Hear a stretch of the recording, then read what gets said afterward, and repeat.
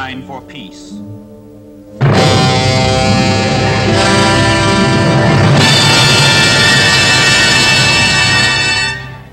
5:30 a.m., July 16, 1945. The desert of New Mexico. From a single gram of matter, man releases the explosive energy of 20,000 tons of TNT. Dawn of the atomic age.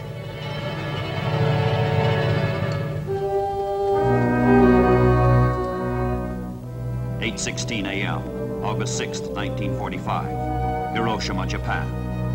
A city dies as an age is born.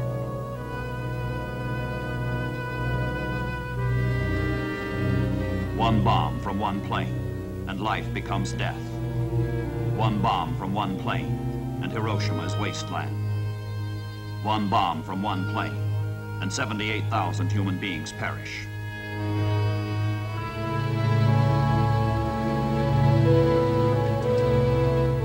Three days later, one more bomb on Nagasaki, and 24,000 more die. Two bombs, and World War II is over.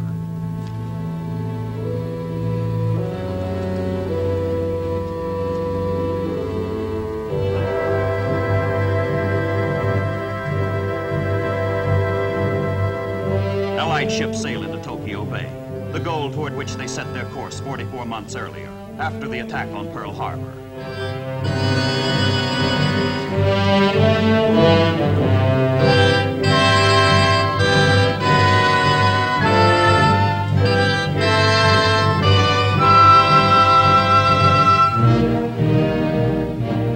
To the 163 amphibious landings that were made in the Pacific, a final token one is added.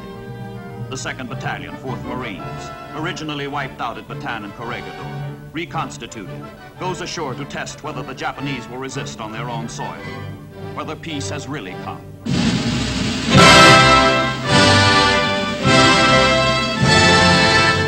There is no resistance. The Empire of Japan surrenders fully, completely. The Allies are spared 1 million casualties.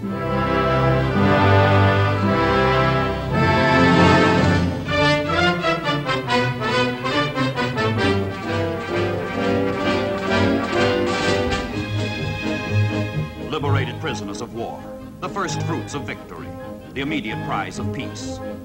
23,000 Allied soldiers, sailors, Marines are freed from camps throughout Japan. Some have been captive since the fall of Manila and Singapore in 1942. Many who survive are near the limits of mental and physical endurance.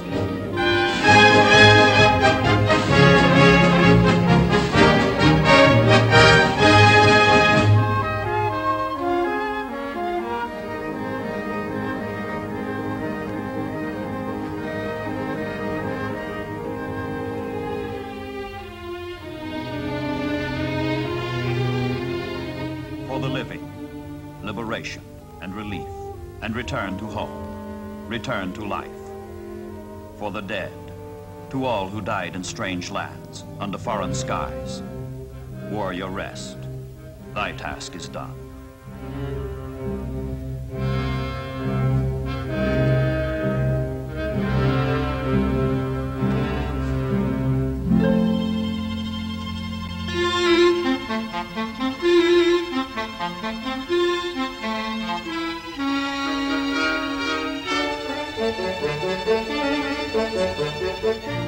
The Navy's hospital ships receive the sick, the worn, the weary. Benevolence for those who have waited, those who have suffered.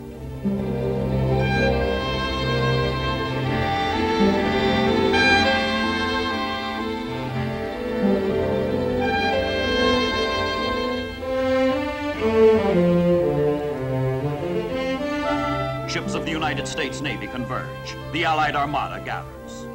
Britain's Royal Navy ends the long, long odyssey from Dunkirk on the English Channel to victory in the Bay of Tokyo.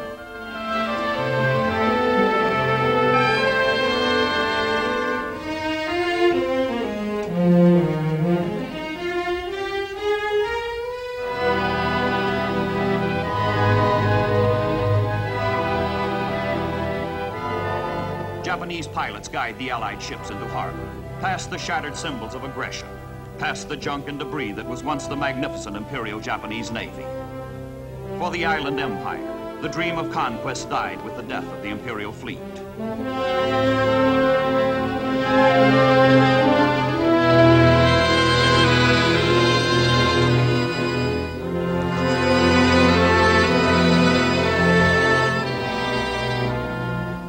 From the battleship Missouri, the word was flashed. Cease fire, cease fire.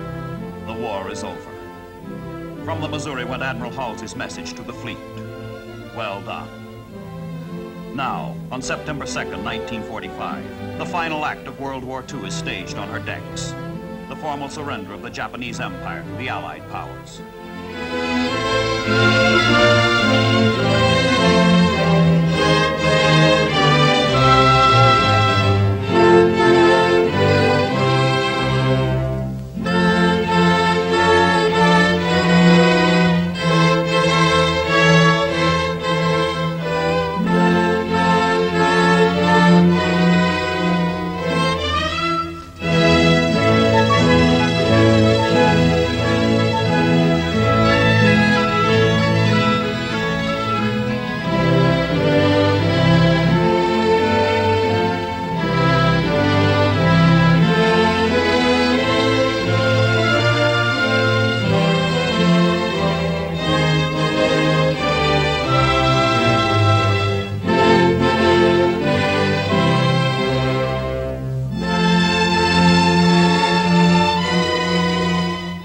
On behalf of 9 allied nations, China, the United Kingdom, Australia, Canada, France, the Netherlands, New Zealand, the Soviet Union, and the United States, General of the Army MacArthur directs the Japanese to sign the instrument of surrender.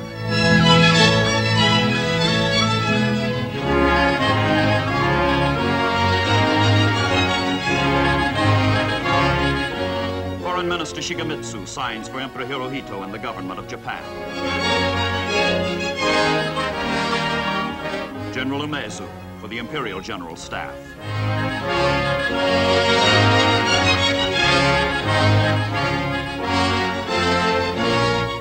From a Manchurian prison camp, General Wainwright, captured on Corregidor, and General Percival, captured at Singapore, have come to take a place of honor with General MacArthur, who signs for the Allied powers.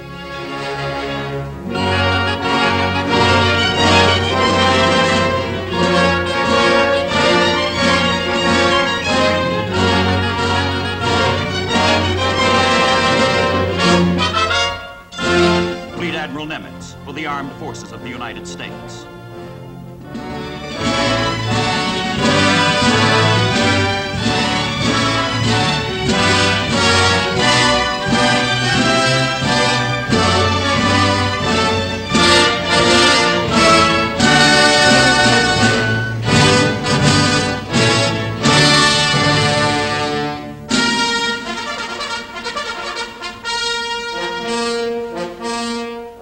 One condition, and only one, is allowed by the Allies in Japan's unconditional surrender. Emperor Hirohito remains, and to his subjects he proclaims a new day, a future day wherein men, not armies, men, not navies, men, not air forces, men, not despots, will determine their own destiny, set their own course.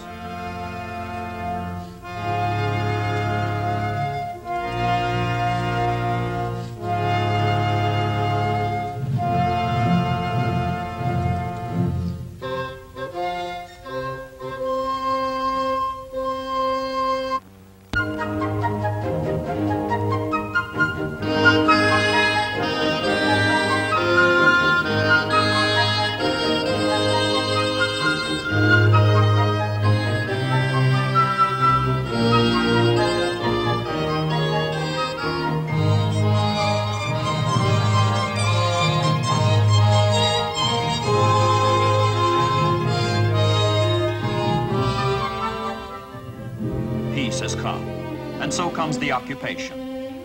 But the occupation will go. In Europe, throughout the world, the sound of guns has ceased, but the sound of mourning continues and will continue. Innocent victims of war do not forget, and let none forget. The brand of tyranny and oppression will forever scar the conscience of mankind.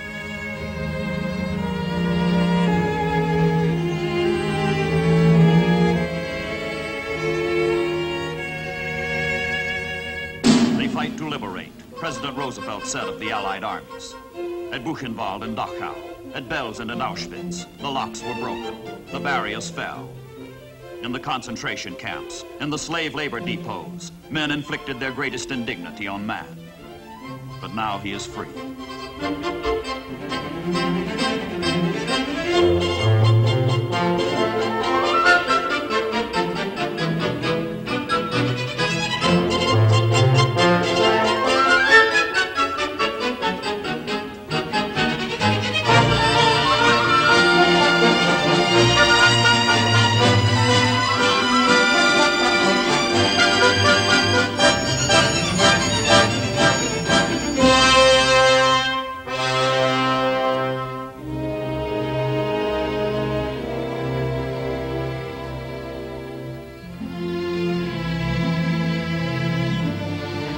Man vilified, man broken. This is society at its blackest depth. The human cost that no statistics can even suggest. No words describe.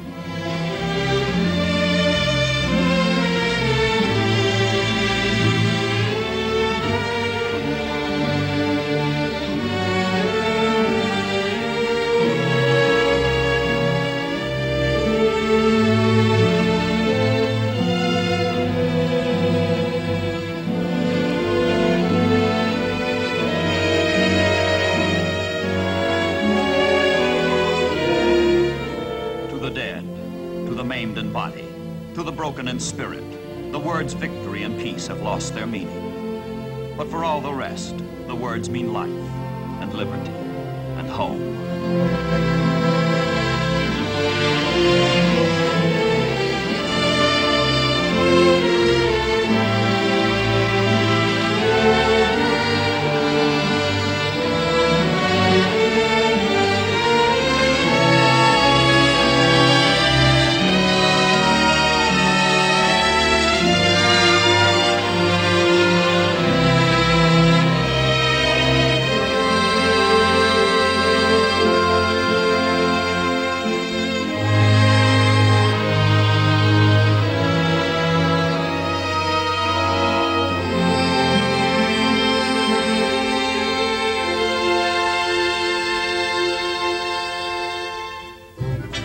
For the troops in Europe, earmarked for further combat in the Pacific, the bomb that burst over Hiroshima has one single surpassing meaning. Home. Home again.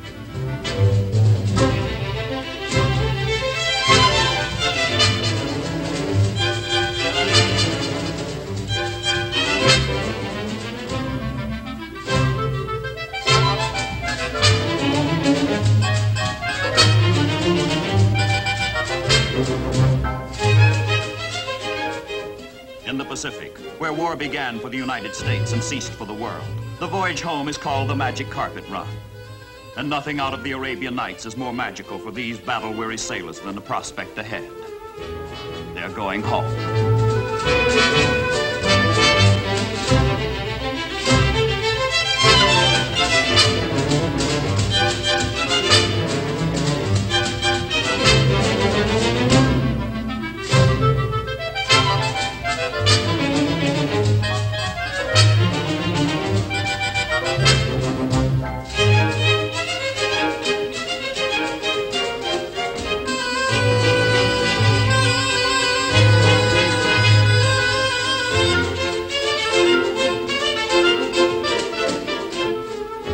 Of the convoy, of any convoy, the hours that drag, the interminable days.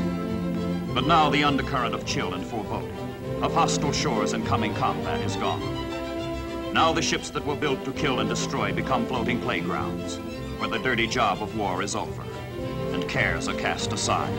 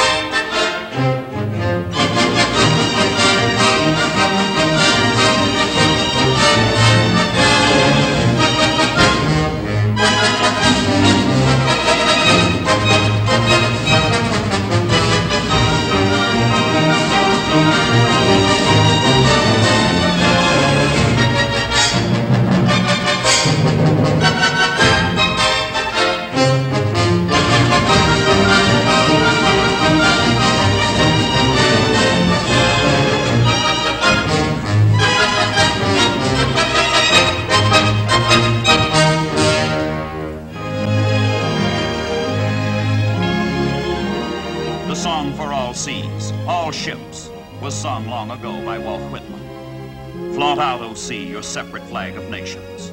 Flaunt out visible as ever the various ship signals. But reserve especially for yourself and for the soul of man one flag above all the rest. A spiritual woven signal for all nations. Emblem of man elate above death.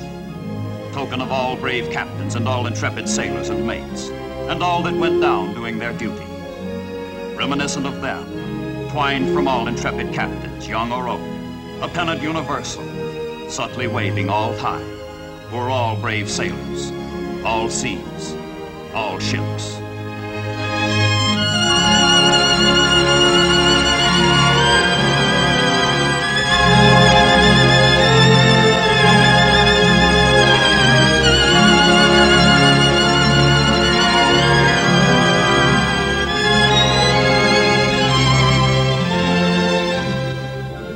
Of both coasts, along the west coast, along the east coast, the ships that sailed away to war and death bring back their millions to peace and life. To these men, free men owe their victory on land, their victory in the air, their victory at sea.